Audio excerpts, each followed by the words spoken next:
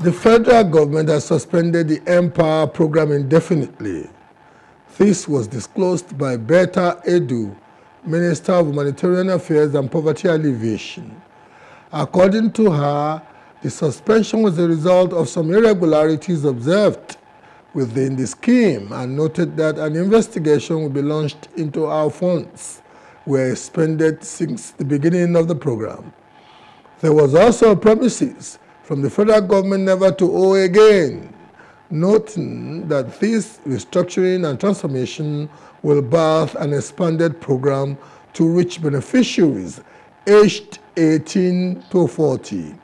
The previous age limit was 35.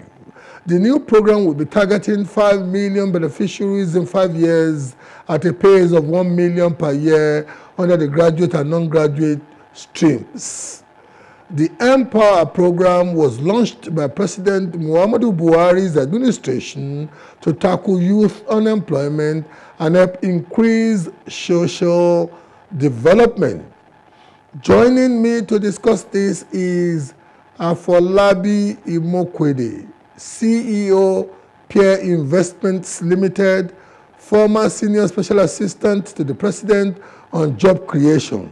And if I have the privilege of saying it, I always privately call him the father of Empower. I know it was much more of his ideation translated into policy.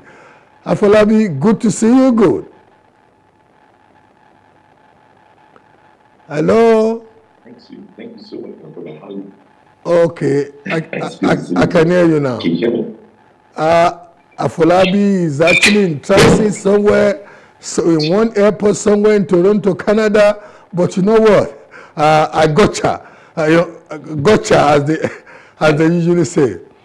Afolabi, it's not going to be funny. I guess somebody like you may be called upon to also give account of how Empower was implemented during your era, given what the minister just stated. How would you want to respond to that?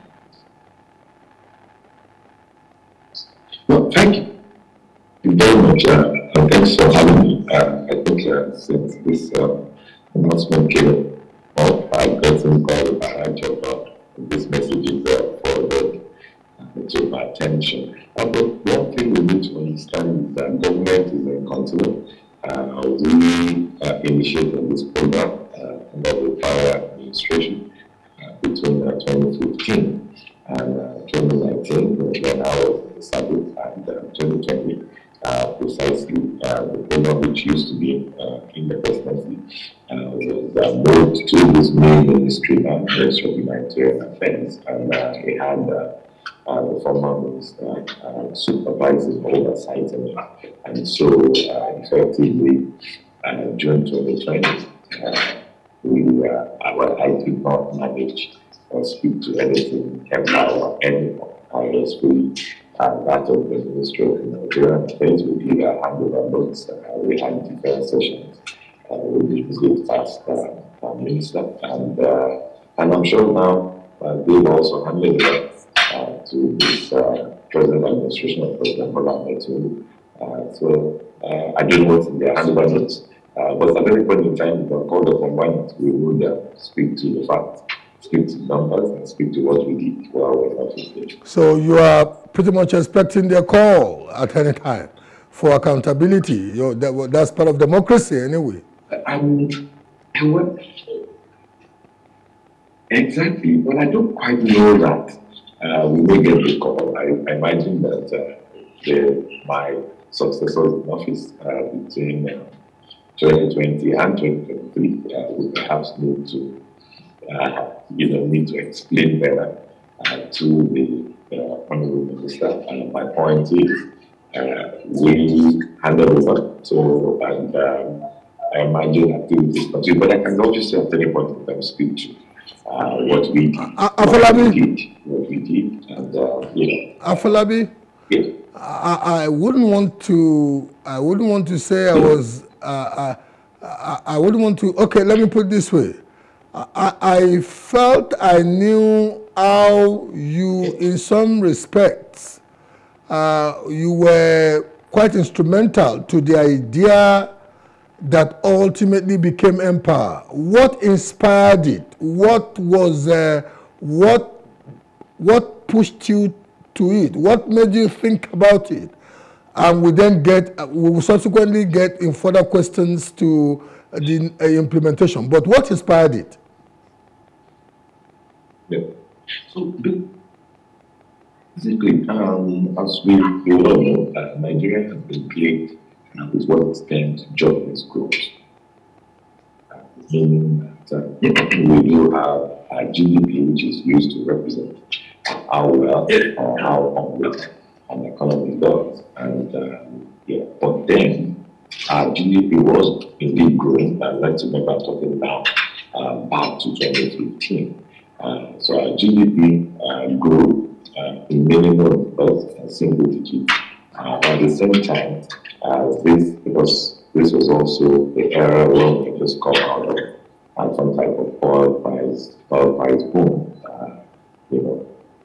2011, 2012, 2013, and then of course we started having a decline in 2014, 2015. But the point is, even in the time of our high growth, our growth was not resulting in jobs.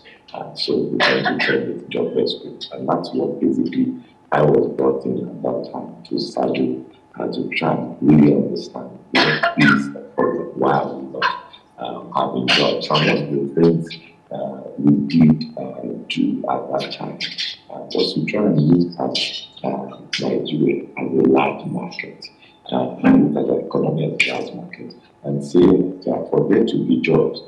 So I've always explained in economics, we're told the factors of production need to come together: land, labor, capital, entrepreneurship. And so all of these factors come together to be able to create the growth, to be able to create the jobs. And so if you're having a situation where there are now new jobs, we need to understand what we. So we did.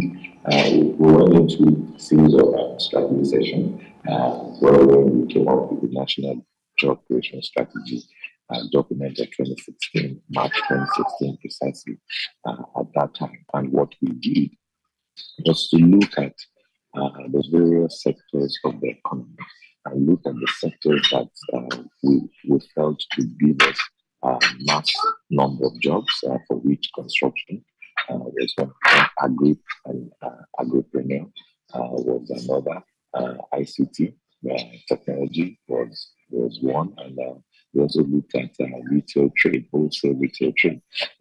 Mind you, we knew that there were also many other sectors that were potential sectors, like the hospitality sector, the mining sector, and a few others like that, non-oil, and these sectors were all non-oil sectors. And, but the goal was, within a short time, what would we do in these sectors to create the jobs? So what we then did during that study was we found that across each of these sectors, if you look at these sectors as vertical pillars of the building, across each of these sectors, skills, relevant skills, acquisition, relevant skills, delivery, quality of skills was a cross-cutting challenge, across each and every of the sectors. So we needed to begin to look at how do we address that issue in the short, mid-term, but then we also understood that the fact that you train people from the jobs does not equal the jobs to be created. So meaning therefore that we needed to engage in a type of backward integration, having the industry, having the industry in the front end. So we call it a demand-led industry program. The industry sectors were in the front, and the skills training was done in the back end in type of a backward integration. And the goal, therefore, was once you finish, once you get done, the graduates in the markets. So basically, that was what the Empower program was. But also Afolabi, we were doing all this. Yeah. I must confess at this juncture to my public that I've known Afolabi since the days when we were holding forth for the skills empowerment of young Nigerians about 9, 10, 11 years ago.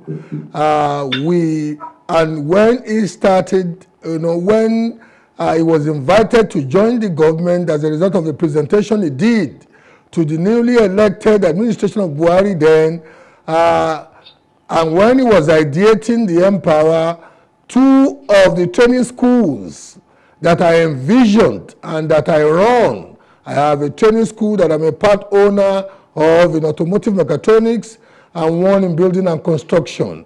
We actually worked with them initially, but at some point, especially after the re-election of President Muhammadu Buhari and the political minders put their fingers to it, you got disillusioned. Some of us who wanted to do it the right way also got disillusioned. I remember you flew to Lagos one day and came to my office and said, Egbon, it's like, I'm going to walk away from this.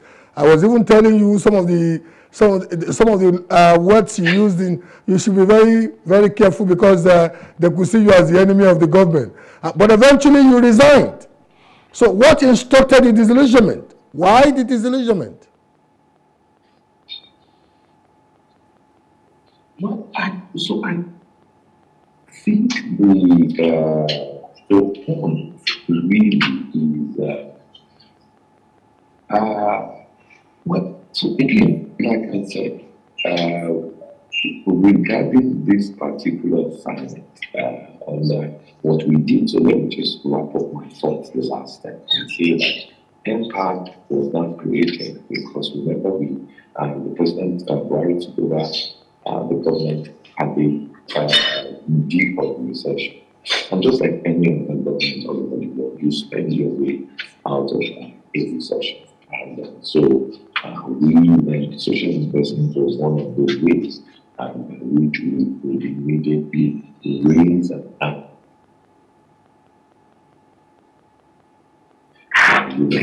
you know, and then you also exit into the entrepreneurship. So that's one of those things. And the goal at the time was 1 million young people reach before we ended up, we had about 500,000 of them in the graduate scheme, and then close to another 100,000 in the non-graduate scheme. And I'm glad you mentioned your role as an industry partner in automatics for the automotive and the idea from the construction. The point for me is we wanted a situation where these young people not only get trained, but they get absorbed either in full-time jobs or in a value chain of entrepreneurs. If you remember what you also have done with automatics and Nico at that time in Lagos, where we trained technicians formed a type of a cooperative and they became the store manager for automobile repair and services in the Nico filling stations across the country. That was the kind of model. Now, Afolabi, same government, same party, but the minister had our own ideas in terms of how Afolabi, she wanted to. Afolabi, I guess I must have done myself. The greatest dictator of a program like this is time, and it's unfortunate we may have to do this again, at some point. I'm really very grateful that you took time off connecting the flight. I will do it again. I just want to say thank you.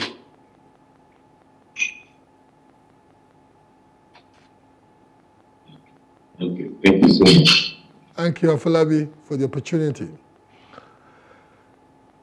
Today, we start a new segment. It's going to be a very short segment, but every day we will have the story of how Nigeria came about, the 500 years that led to Nigeria and the 63 years that we have lived.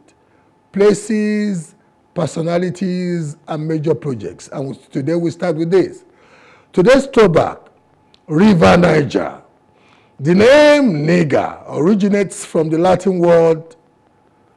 The name River Niger originates from the Latin word neger, meaning black, which some said was applied to the river due to some parts of its waters that is muddy and dark colored. The river became widely known as River Niger during the colonial era, which came into being after the 1885 Berlin Conference that institutionalized colonialism in West Africa, or the River Niger and the River Congo areas of Africa. Nigeria was named after the River Niger as it is one of the major geographical features that played a significant role in the country's history, economy, and culture. The name Nigeria was suggested by British journalist Flora Shaw, the trophy wife of one of the first-generation British colonial administrators, Lord Frederick Lugard, and it was officially adopted in 1914 when the amalgamation of the northern and southern protectorates with the colony of Lagos took place.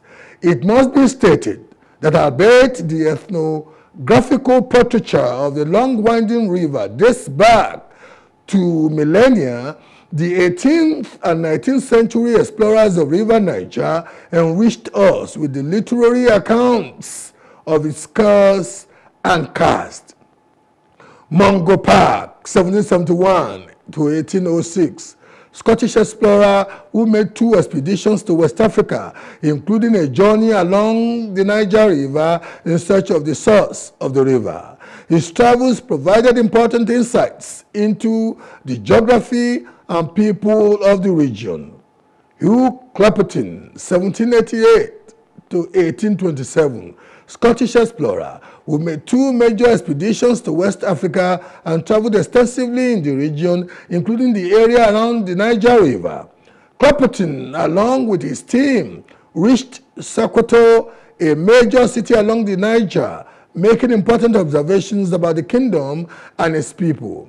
Richard Lander, 1804 to 1834, British explorer and assistant to Clapperton on his second exploratory journey that led to his Clapperton's death in Sokoto, who, along with his brother John Lander, completed the journey down the Niger River started by Mungo Park.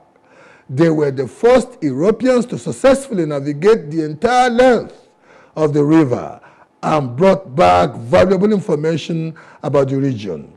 Heinrich Barth, 1821 to 1865, German explorer and scholar who embarked on a 5-year journey across West Africa, including an exploration of Niger River region. His detailed observations and writings greatly expanded the understanding of the region's geography, culture, and history.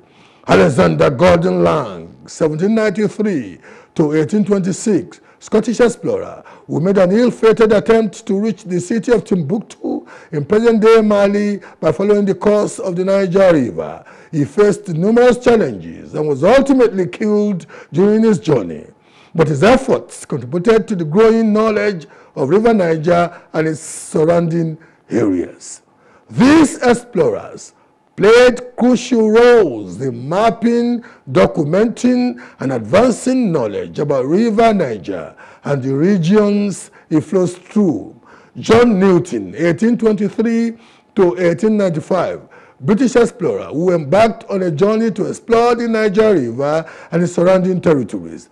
Newton conducted geographical surveys and documented his observations of the region's flora, fauna, and societies.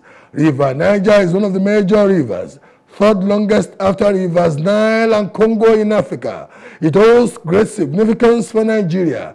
The source of River Niger can be traced to the Guinea Islands, located in southern Guinea, southeastern Guinea. From its source, the river winds its way through Mali, Niger, Benin Republic, and Nigeria, finally reaching the Atlantic Ocean in Nigeria's Niger Delta. The river has a total length of approximately 4,180 kilometers, 2,600 miles. As River Niger flows through different regions, countries, and nationalities in West Africa in general and Nigeria in particular, it is referred to by several names. In the Hausa-speaking areas it flows through, it is known as Kwara or Kwara, which instructed the naming of the large Yoruba-speaking state of Kwara to solidify its Hausa-Fulani-dominated traditional rulership and majority Islamic religion. In Yoruba-speaking Osun state, it is called Oya, Odo Oya. In parts of Kogi state, the river is called Egerewo and or Eba. In Igbo-speaking Anambra state, it assumes the name Orimiri or Oshimili. Finally, as it reaches the Niger Delta in Delta State, it is called Focados River. River Niger plays a crucial role in the socio-economic life of Nigeria. Transportation. River Niger serves as a navigable waterway, providing a means of transportation for people and goods. Water supply. The river is a vital source of fresh water for irrigation, domestic use, and industrial activities. Hydroelectric power. Nigeria harnesses the power generated by the river through hydroelectric dams such as Kanji and Jeba dams. Fishing and aquatic resources. River Niger supports a thriving fishing industry, providing a source of food and income for many communities. Cultural and tourism value. River Niger is imbued with cultural significance and plays a role in traditional practices and celebrations of local communities. One prominent one is it also attracts tourists and appreciates its scenic beauty, cultural religious values, and natural wonders. And that is it on the show tonight. I am Bola Oba. Have a good night.